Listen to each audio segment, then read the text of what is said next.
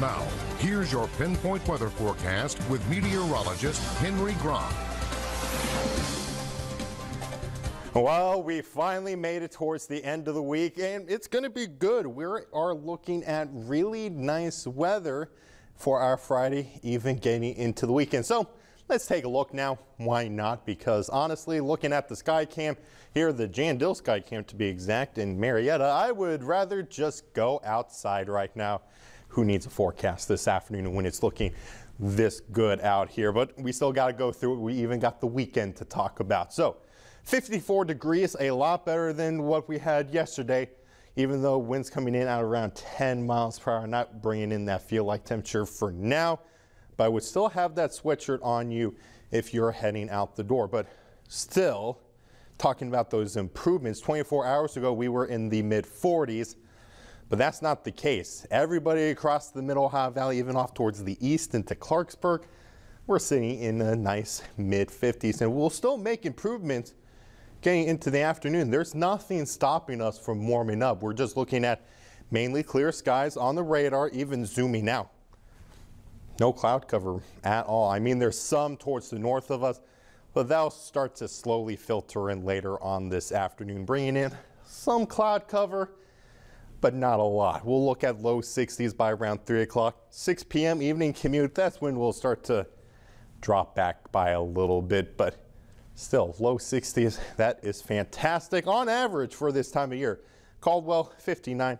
We'll look at 63 into Ravenswood, Pomeroy, 64 degrees. Now, if you're heading out to any of those football games, especially Parkersburg on the road today, going against Musselman this evening, kickoff, 49 degrees. This is going to be the same message for all of us locally around the area, is to just bring that sweatshirt with you. Temperatures will start to cool off this evening. Now, let's take a look at the weekend in Futurecast. I mean, nothing's really going to be moving in. We'll not get any rain, but we can't stop the cloud cover from filtering in.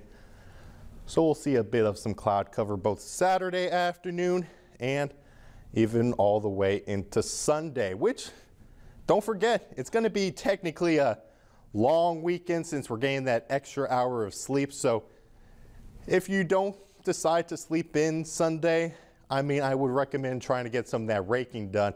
It's overall going to be extra nice.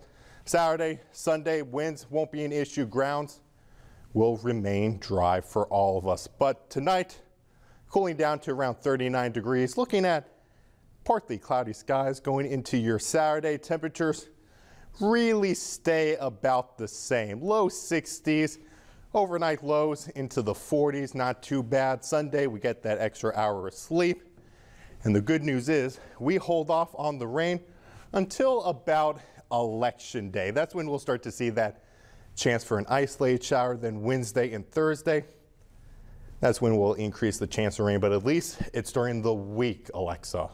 You know, I think I'm okay with that, especially because the temperatures are a little bit higher. Yeah. You know, it won't be as cold. I feel like whenever it's cold and rainy, it's so miserable to be outside. I'll say this, in my opinion, when it's rainy and it's cold, I would rather have it pouring outside than a drizzle. Yes, whenever it's that weird, like the misty rain. That's annoying. Oh, that if it's gonna rain, then rain. It has to rain. Kind of like with snow. If it's gonna snow, I want it to snow. No, I'd rather have some light flurries. That's different. That's different. No, I want it to just... There's an aesthetic to it, to light flurries. Yes, but I want it to cover the ground. Otherwise, you don't really get the beauty of it. I guess that's true. Yeah. I guess that's true. I know. I know I'm right now. Do I need to approve of this? I would like your approval. I approve. Yes, okay, thank you, Henry. Well, thanks. Coming up.